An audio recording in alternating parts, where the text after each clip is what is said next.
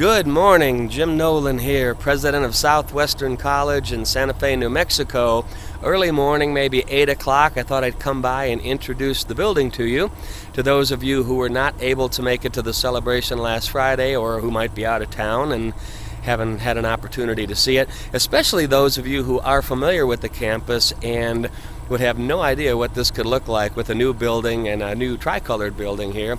So that's what I'm here to show you this morning. So let me show you a little bit what it looks like. We have the west end is kind of a traditional adobe color.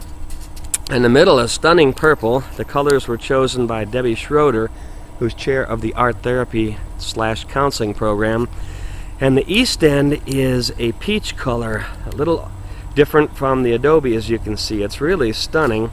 And over here you see the tops of, we have 7 rain catchment tanks that were made possible by a grant from the federal government of about $130,000. They will capture the rain from the canales up there, obviously, and feed the drip system for all of the landscaping, which clearly is not here yet, but will be, maybe even with your help.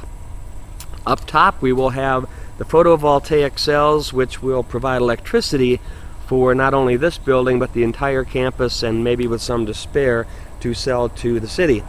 So quite a bit of interesting stuff here. Right out here in this area you're going to see benches and trees and bushes and xeriscaped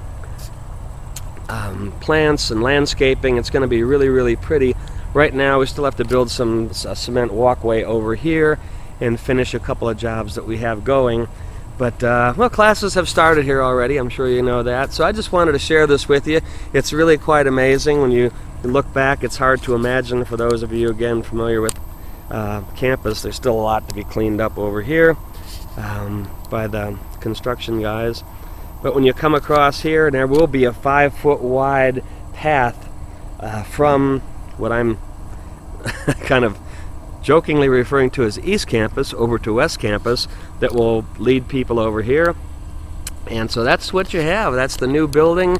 We had a great little celebration here last Friday about the building and also about the 30th anniversary of Quimby / Southwestern College's first offering courses back in 1979 in Alamogordo, New Mexico.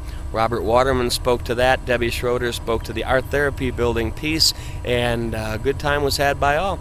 So there you go. Thanks for tuning in. I'll keep you apprised of any new developments with this building, with the landscaping on campus. And then the battery ran out. That was the end of that story. Thanks a lot for caring. Talk to you soon.